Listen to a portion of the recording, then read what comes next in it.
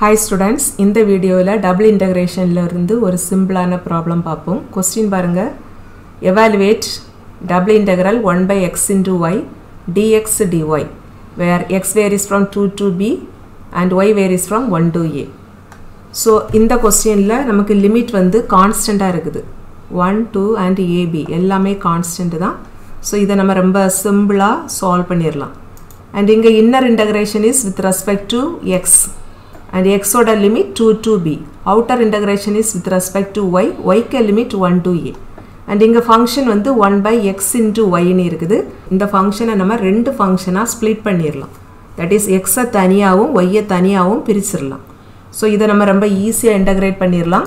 So this integration is equal to first ஒரு integral குள்ளாடி x நம்ம தனியா எழுத போறோம். இந்த 1 by x into y 1 by x into 1 by y அப்படி நம்ம பிரிச்சுக்கலாம். So ஒரு integration குள்ளாடி x எழுதி இருக்கிறோம். So அதுக்கு பக்கத்துல dx and இங்க x ஓட லிமிட் 2 to b. So அந்த லிமிட்டை நம்ம இங்க போடணும்.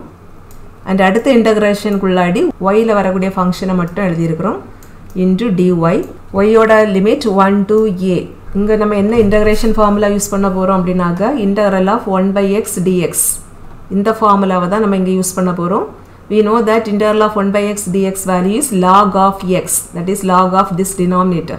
First integrationல நமக்கு variable வந்து x, second integrationல variable y. So first integration எந்த ஃபார்முலா இருக்குதுன்னா integral of 1 by x dx அப்படி இருக்குது. And we know that integral of 1 by x dx value log x. So first integration க்கு value நமக்கு log x னு கிடைக்கும். And x க்கு limit வந்து இங்க 2 to b. So 2 to b போட்டுருவோம். Then into second integration எந்த ஃபார்முலா இருக்குதுன்னா integral of 1 by y dy. That is இங்க x இருக்கிற பிளேஸ்ல நமக்கு y இருக்குது. So integral of 1 by y dy க்கு value log y and limit இங்க 1 to a. So ரெண்டு ஃபங்க்ஷன்லயே நம்ம இப்ப லிமிட் அப்ளை பண்ண போறோம்.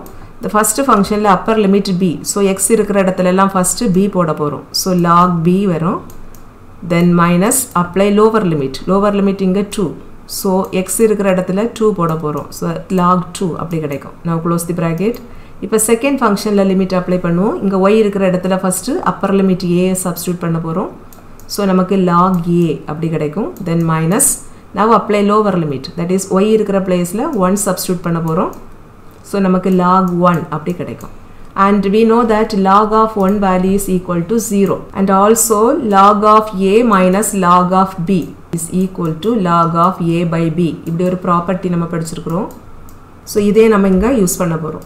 So first factor நமக்கு எந்த ஃபார்ம்ல இருக்குதுன்னா log a minus log b அந்த ஃபார்ம்ல இருக்குது.